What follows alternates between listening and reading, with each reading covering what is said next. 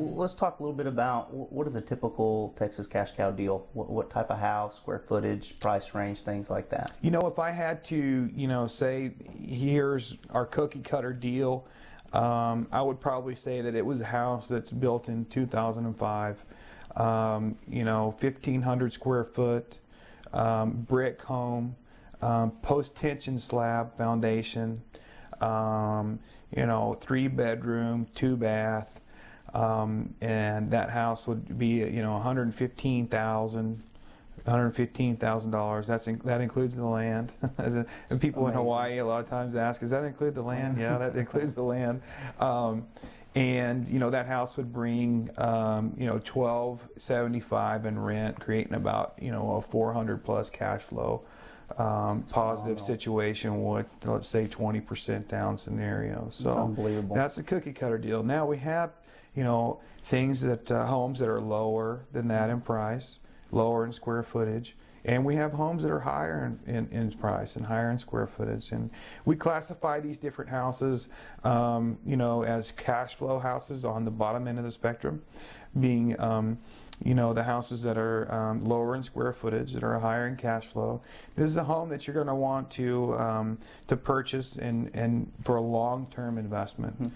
And it's going to cash flow very heavily and keep it for a long term.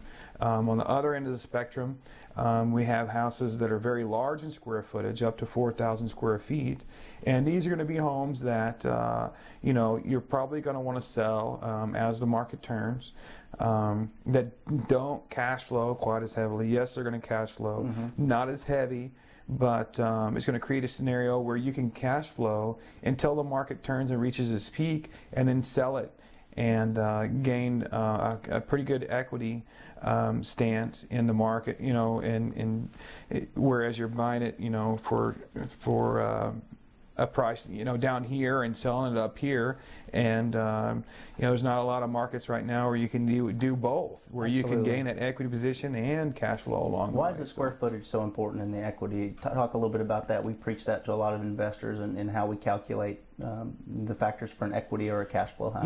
Price per square foot is everything. And we talk about those littler homes. One of the cash flow homes, let's say if it's a $95,000 house, that's going to be a home that's maybe 1,250 square feet. Well, if the market changes and corrects $20 a square foot, you're going to gain $24,000 on that house. It's simple math. Yep. If you have a house that's 4,000 square feet and it changes $20 a square foot, you're gaining $80,000 on that house. So it's quite the difference. That 1,200 square foot house, after everything's said and done, would you want to sell that home when it's bringing that much cash flow? Probably not, because the equity that you gain is not going to be sufficient enough that you would make that back on. What are you going to do with your money you made? Exactly. Where do you put your money today? That's exactly right. That's a very valid point. But these other homes that we have, we're selling them at a heavily decreased price. And so you're gaining a huge equity just on the purchase of the home, and then gaining more equity whenever the market changes as well. So you kind of have the best of both worlds. So Absolutely. Whatever people are looking for in their portfolio, we can achieve that for them. This is this incredible opportunity where if you're looking for a long-term cash flow performing home, we have that.